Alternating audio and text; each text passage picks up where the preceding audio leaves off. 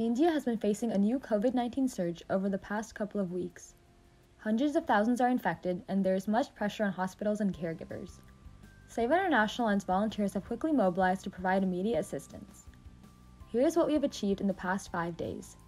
Sewa International started its fundraiser for oxygen concentrators, medical supplies, and essential items on April 23rd. Our initial goal was to raise $500K, but the news of the COVID surge has impacted so many that we quickly reached that goal. We also realized how much more the need was for the medical equipment that can put people quickly on the path to recovery. We raised our goal to $1 million the next day, April 24th. We ordered 400 oxygen concentrators and asked them to be shipped to India. Over the weekend, Sewa International leaders began the procurement process by collaborating with the team of doctors in the US who advised us on the right kinds of equipment to be ordered.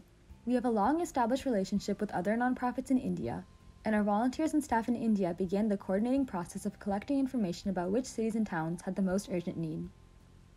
On Monday, Arun Kankani, president of Sewa International USA, and Yagnesh Patel, compliance manager of Sewa International USA, wired money to purchase 2,184 more oxygen concentrators.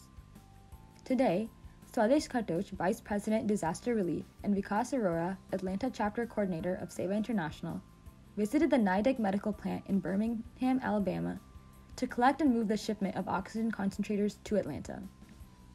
They met with Joey Krozik, NIDEC CEO, who took them on a quick tour of the manufacturing facility and the shipment being readied for India.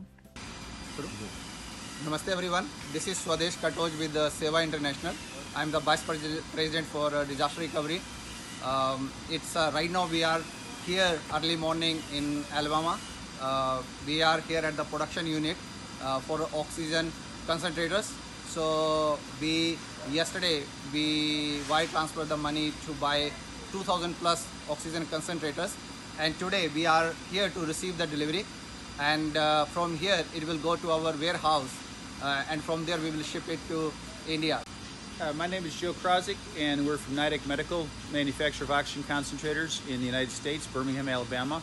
And through working with a partnership with Sewa International, we are in the process of donating oxygen concentrators to the betterment of life in India during the crisis that's happening now in India. Sewa International and its volunteers have worked round the clock to enable a fast turnaround for the much-needed supplies.